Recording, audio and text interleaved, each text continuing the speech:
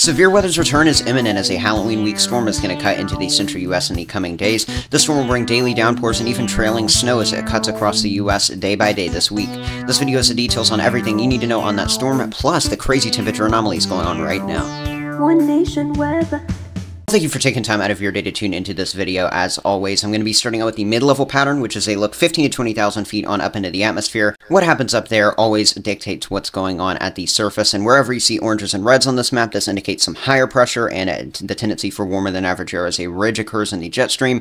Meanwhile, blues and some of those greenish shades you see on the map indicate a lower area of pressure and some cooler air moving in. As we go into this week, the contrast between a high pressure system in the east bringing warmer than average air, as well as a low pressure system in the west bringing cooler than average air, is going to create a battleground zone with some crazy temperature anomalies, as well as the jet stream cutting through and making for some active weather into the central United States. From Texas all the way up to the Dakotas and Minnesota, Tuesday is going to be an active day. Even back into the Rockies, we'll also have some wraparound cooler air and some precipitation. That could mean for some snow, possibly even cutting out into some parts of the plains. That's what this video is going to be about, and of course this is why I'm overviewing it first, so you can just kind of see the setup and why what's going to happen is going to happen. By the time we go out of our Tuesday, going through our Wednesday, and then heading into the early part of our Halloween Thursday, you can see the storm bringing this cool down into the west is going to weaken a bit as it tries to punch out into the central plains, but overall we're still going to have the jet stream pretty feisty from Texas all the way on up to the Great Lakes on our late Wednesday going into our Thursday. In those same areas where the jet stream is cutting on through, that's where we'll have the best chance for some showers and storms to make their way into the same areas. By the end of this week, that trough and associated storm cutting into the central U.S. will pretty much dissipate, and we'll go back to ridging over a lot of the east, meaning these storm chances will at least temporarily go down before they can rise back up again. By the way, I wouldn't have such awesome and detailed maps if it weren't for my partners over at Weatherbelt. If you'd like to check out their free trial link, it is below in the description to this video. Also down below this video for free, right here on YouTube, of course, you can always hit that subscribe button if you are new to the channel and want more consistent, accurate, and hype-free educational forecasts in the future. Let's get right back into this one, though, taking a look at the future radar overview for that storm that we're going to get into the week ahead. Now you know that we're going to have the jet stream cutting out into the central plains by the time we go into our Tuesday, but before that, we're pretty much bone dry for a lot of the central and eastern zones. Here's Monday through the afternoon into the evening. From Nebraska over to Maine, from Texas to the Carolinas, we're going to be pretty much seeing zero rain. Monday, back into the Mountain West, though, you can see something's brewing. We've got a couple weaker areas of low pressure and some associated valley rainfall, as well as lighter to moderate mountain snowfall cutting through places like Nevada and Idaho. This is only going to pick up by the time we go out of our late Tuesday into our early Wednesday, as we actually see a surface low pressure system cutting right on out into parts of the Dakotas and Nebraska. This overall zone that I'm circling here has the best chance of some form of rain or snow the further west in this circled zone you go. Heading out of our Tuesday evening into our early Wednesday, we will have the chance for a few isolated severe storms into the central plains, but the further north and west you go through this zone, we're going to have some heavy rain, and that will try to transition to snow in western parts of South Dakota, and especially back towards Wyoming and western Colorado. Into early Wednesday, there will be some very quick and heavy-hitting snowfall accumulation back there into the eastern parts of the Rockies as this low kicks up. Also some gustier winds. By the time we go into our late Wednesday, we're overall going to see the snowy side of this low-pressure system dissipate because, you know, we are still in October. We're not in the snowy season yet where snow just follows everything around. By the time we go into our Wednesday afternoon and evening, we're going to have a cold front stretching from places like Minnesota all the way back down towards Texas as the low begins to weaken in the upper Midwest. Still, though, a pretty solid chance for storms, and this could actually be the big day for some severe storms in places like northeast Texas, eastern Oklahoma, eastern Kansas, northwestern Missouri, and then down into southern Iowa. Even Wisconsin dealing with at least a chance of some rainfall and some storms Wednesday going into our early Thursday. Notice Thursday morning, even though most storms probably won't be necessarily severe, we'll have quite a bit of action ongoing rain and storm-wise from Texas all the way on up to places like Michigan. And then here we go to the all-important time for trick-or-treaters, or the parents of trick-or-treaters. Thursday, 7, 8, 9 o'clock in the evening, we're going to be having a low-pressure system with rainfall in at least eastern Michigan. Yes, that will include some scattered showers in Detroit. Heavy rain through a lot of places like Cleveland, Ohio, back through Cincinnati, through Paducah, Kentucky, Memphis, Tennessee, and then all the way down into Mississippi, Louisiana, and southeast Texas. This front is going to be a Halloween nuisance, but it is also going to be bringing some much-needed rainfall without the excessive flooding because of how quickly it's going to be moving.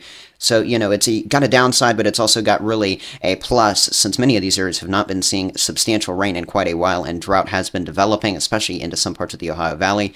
By Friday, as I mentioned, the storm weakening down based on the mid-level pattern map, and there it goes, falling apart in the eastern U.S. Friday afternoon. Now, before I discuss the severe weather aspects of the storm, I do want to discuss first the precipitation totals, and then we'll talk about the gusty winds that are just going to come with this front as a whole. The precipitation is just going to be great, though. We're not looking at any widespread reds indicating 2, 4, 6 inches of rain. We're looking at a lot of spots picking up the blues and some of those yellows and oranges, indicating anywhere from around a half an inch to around 2 inches in those deeper oranges.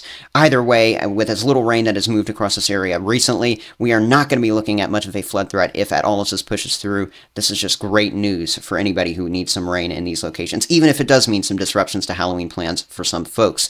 Also disrupting some plans, at least, is going to be the wind. We're going to be looking at the wind gusts in terms of miles per hour using the European model, starting with our Tuesday. This is going to be the most disruptive wind. It's going to be blowing around any unsecured outdoor objects coming out of the southwest U.S. and into a lot of the plains Tuesday afternoon if you are not careful. These greens, these yellows, these oranges shades on the screen indicate anywhere from around 30 to even 40 to 50 mile per hour wind gusts pushing on out into these zones. So if you live in a place like Kansas, if you have an unsecured umbrella, a trampoline outside, those are the kinds of things that could go flying in these kinds of wind gusts. They're not going to cause significant tree damage, but we could have at least some tree branches coming down on especially those dead or weaker trees. Here we go towards our Wednesday, October 30th. Notice the wind gusts overall dying down a bit as this front begins moving eastward, still 30 to 40 miles per hour in some spots as a whole from Texas up to Michigan. And then by our Halloween Thursday, the only places with some lingering gusty winds in the Great Lakes. Now taking a look at the jet stream, looking up into the mid-levels of the atmosphere here, like I was earlier in the video, but this is looking at those wind speeds. This helps you look for troughs, and those indicate where we're going to have the best chance for severe weather as we enter that part of the discussion. Into our Tuesday, October 29th, that's going to be the first day into the afternoon, evening, and overnight hours into our early Wednesday, where we're going to have to watch for some severe weather. And it's on the southeastern side of jet stream energy pieces like this, where you tend to watch that best chance of severe storms. So you can guess, based on this, heading out of Oklahoma into Kansas, parts of Nebraska, as well as Iowa, surrounding spots in northwestern Missouri as well, maybe towards southern Minnesota even. We're going to have that best chance for severe weather in those locations. I'll break that down in more detail in just a moment. Heading out of Tuesday into our Wednesday, the jet stream energy is sliding just a bit east. So now eastern Oklahoma, southeast Kansas, a lot of Missouri, into southeast Iowa. That's where our severe weather chance is going to be most elevated as we go into our Wednesday afternoon, our evening, and then even into our early Thursday. That could even include the best chance for tornadoes that we see all week in some locations. And then by the time we go into, say, our Thursday, notice as this pushes towards the Midwest and Great Lakes, the jet stream energy is becoming more horizontally oriented instead of vertically oriented, and that indicates that we're starting to see that flow kind of broaden out. I think severe weather will be a possibility as we go towards our Halloween, but overall it's going to be lower as this pushes towards the Ohio Valley and surrounding spots. Here we go, taking a look at my brand new type of graphic that I've made right here on the channel. It is the severe risk zones graphic as we go towards our Tuesday, October 29th. This is basically, if you have been a follower of my channel for a while, you know what my severe weather scale looks like. This is a little bit different, just giving you some words to kind of represent what the different zones indicate. From Texas all the way on up towards Minnesota and Wisconsin, the bright green zone indicating a few severe storms possible Tuesday and Tuesday night, but especially there if you go into places like Nebraska, Iowa, surrounding communities, more isolated coverage, a little bit more than few, definitely being possible. Here we go into our October 30th, which is our Wednesday. That's when the best chance for severe weather and scattered severe weather at that should come for North Texas into Oklahoma and southeast Kansas. Even into Missouri, though, we'll at least have some isolated chances for severe weather.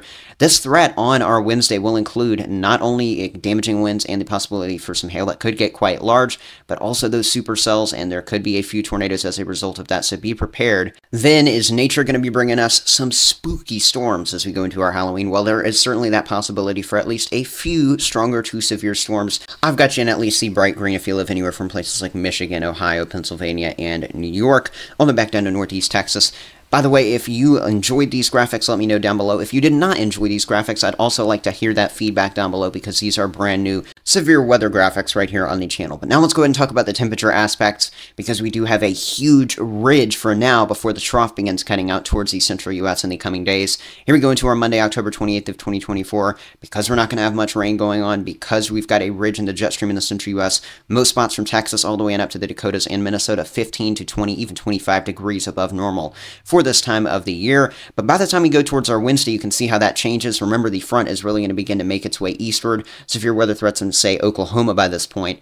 and you can see how we're starting to see that front really crash on into the Central Plains. If you're east of it, temperatures 15, 20, even 25 degrees above average into some parts of the Mississippi Valley, Ohio Valley, and Great Lakes. Behind it, 10 degrees below average back towards the west.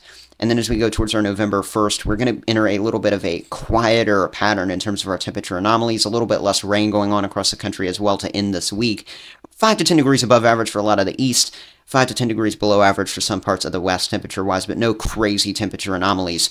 The ones that are crazy, though, are going to carry us from Monday all the way through Thursday, and that's what I want to cover now, using the daily high and low temperature graphics from the National Digital Forecast Database. Starting out on our Monday morning, believe it or not, this morning is actually going to have the least anomalous temperatures that we see all week across the country, except for Friday. So this is going to be actually the most normal day, at least to start Monday anyway, for parts of the plains, for the east, back towards the west as well. You see your community as I go through each of these maps, even if I'm not circling you. You can certainly see these numbers as the entire country is being covered on this graphic. The area I really want to hone in on, though, as we go into our Monday afternoon is pretty obvious. We've got temperatures well up into the upper 80s, even surging into the low 90s in some parts of Texas, Oklahoma, Kansas, Missouri, Arkansas, Louisiana, and Mississippi. Don't want to leave any state out there that is seeing those numbers.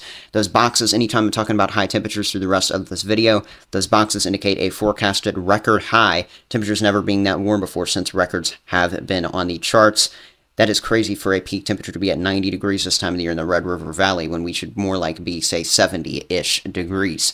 As we go out of our Monday and into our Tuesday, look at the Tuesday morning lows. Any circles indicate record warm lows, temperatures never being this warm before for minimum temperatures in the day since records have been capped, and I guarantee you these are going to be breaking these records by a mile. Not literally, but you get what I mean here, from Texas all the way on up to Wisconsin. These numbers in the 60s are just crazy for this time of the year. We should be in the 30s and 40s for morning time temperatures in a lot of these communities, and especially the further north you go. Des Moines, Iowa, we could be at like 69 or 70-ish degrees onto our Tuesday morning. These are just unheard of numbers. Back into the west, we're going to be in the 30s, meanwhile, behind that front, and you can definitely see how that trough is really cooling the temperatures down there. Here we go into our Tuesday afternoon. Just like the morning, we've got a big swath of warmer than average air. We're going to go from the 50s and 60s in the morning to the 80s to near 90 in the South Central Plains by our Tuesday afternoon. Through parts of the mid-Mississippi Valley and the Central Plains, a lot of 80s. That will include a place like Omaha, Nebraska, into Des Moines, Iowa. And then look at all those boxes for record maximum highs over here into Wisconsin, Illinois, Indiana, and Michigan.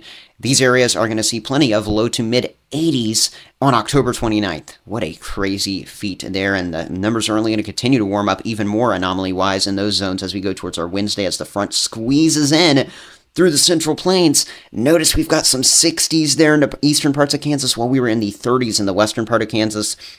Middle parts of Missouri and into central parts of Illinois, we're in the mid and upper 60s. Meanwhile, as you go back on over towards Wyoming and Montana, we are in the 20s and teens. So the contrast of this front, the same contrast that's going to bring these feistiness and these storms, really being noted here on this temperature graphic as we go into our Wednesday. Here we go into our Wednesday afternoon. Again, a lot more 80s down here towards the South Central Plains and the Gulf Coast, but we're going to be even seeing upper 70s and low 80s, the most anomalous numbers for this time of the year, pushing on up into the Ohio Valley and the Great Lakes. Detroit, Michigan, you could get very darn close to 80 degrees, and even 77 would be a record on our Wednesday afternoon.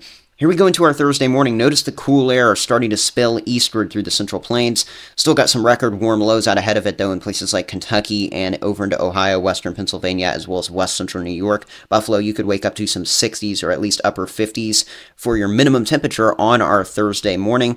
And then here we go into our Halloween. The afternoon temperatures, a lot more mild, a lot more normal, with 50s and 60s into the Midwest and Great Lakes Thursday afternoon. Despite the front weakening down by this point, we are still going to be seeing some precipitation and some warmer than average air being forced eastward, so we've got a lot of 70s and 80s in the east, and a few of those will break records, especially into the northeast U.S., where 80s are more uncommon for sure this time of the year. If you want more updates as this pattern unfolds, and of course with any weather patterns in the future, as it looks like things are going to be getting really active here as we head out of October and into November, make sure you're hitting that subscribe button down below. I like to keep things factual and no crazy hype right here on the channel. I'll catch you right in the next update with all my custom graphics to come with it. One nation weather.